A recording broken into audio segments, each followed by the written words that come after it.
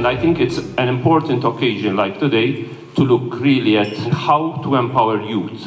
What role do you see for cooperation at international level? The core issue now in rural space is really this massive unemployment. And we are not only talking about young innovators who have the brilliant ideas, who can get things moving. We are talking about that 20 million young Africans which come up every year and every year again who are looking for work and don't find work. I think that is the situation we are in today. And that solution can only be, the solutions can only be a more massive and more intensive and more intelligent cooperation at international level. The Agenda 2063 of the African Union, we have to take it serious and start modestly, humbly, with implementing credibly our visions. Should we wait until 2063 to do progress when we have 20 million jobs to create every year? Is agriculture going to do the trick and agribusiness, or should we think really out of the box? Let's face it, what is happening in Africa is a scandal. We are exporting jobs and importing poverty into the continent. That is why the African Development Bank has said this has to stop. The African Development Bank has launched what we call the Feed Africa initiative. And Feed Africa has 4 goals. The first one is to end extreme poverty. The second goal is we have to end malnutrition. We also have to end food imports. You know, food imports put so much pressure on African currencies. The last goal is we need to move Africa up global value chains. The issue of coherence of policies is key. And what is the role of policymakers, and in this context of OECD as a development center, to put policymakers together around the table to design better policies?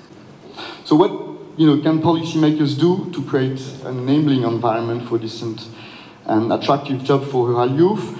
Well, a key message from our analysis is that integrating rural youth in local value chains rooted in vibrant, sustainable and inclusive domestic food system may be one of the few lasting solutions to the current rural youth employment problem.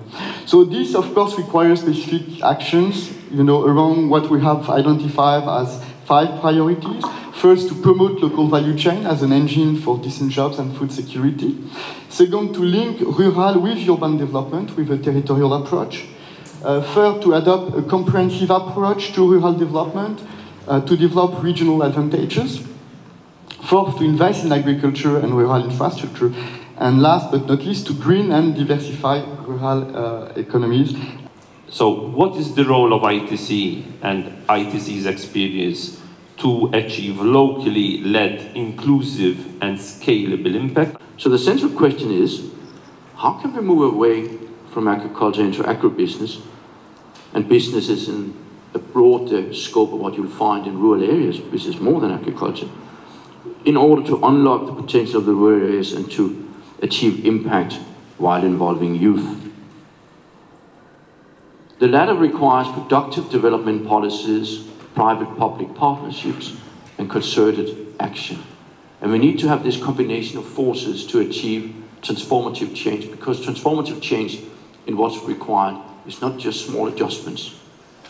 And linking what the expectations are of young people who want to operate in agriculture and agribusiness and what can really be scalable is something that we as donor community, but also financial institutions, need to come more together to see what's stopping bankable projects or the scalability of bankable projects. Because finance is there, but the question is what is stopping financial institutions to really jump into the sector, even despite the fact that we are providing guarantees.